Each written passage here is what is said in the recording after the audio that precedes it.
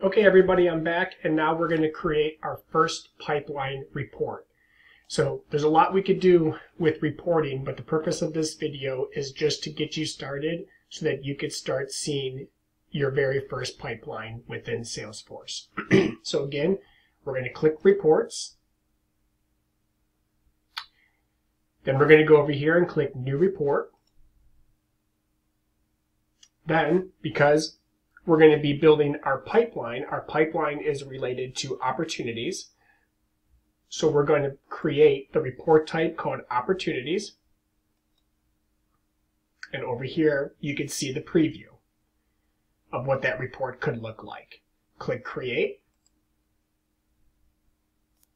And then what you're going to see is you're going to see a preview of a possible pipeline report.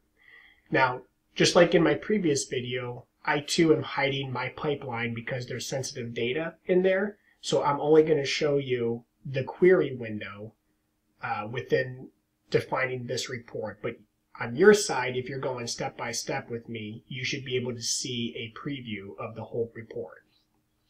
So I'm going to select all opportunities because I want to see all opportunities that are in the company. If I wanted to see only my pipeline, I would click My Opportunities.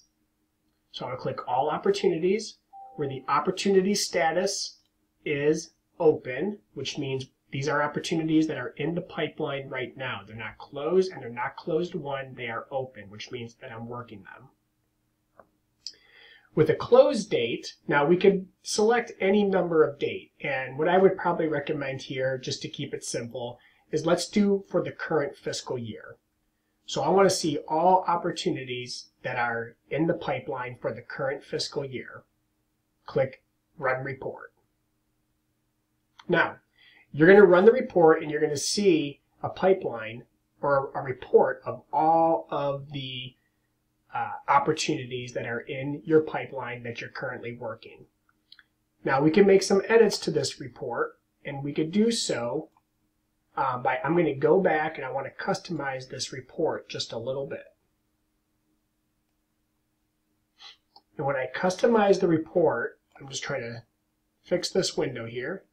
What I want to do is I want to group it by stage. So I want to see all my opportunities within, or I'm sorry, by stage.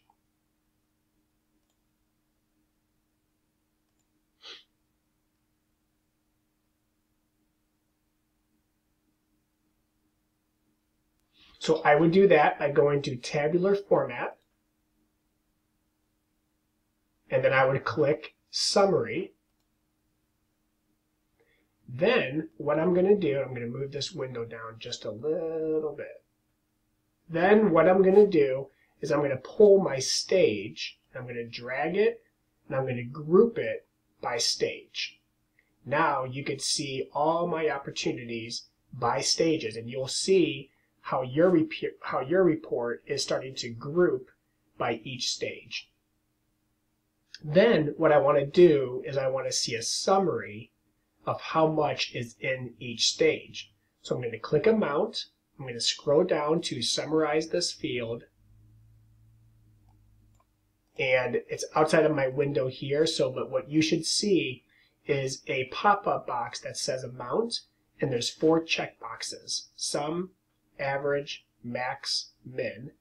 Let's create Sum. Click Apply. Okay, then it's going to summarize all the opportunities by that stage. I'm going to click Run Report. Now what you should see is your report grouped by pipeline stage, and at each stage it would have the amount, the total amount in that stage. Then I'll click Save As, give it a name.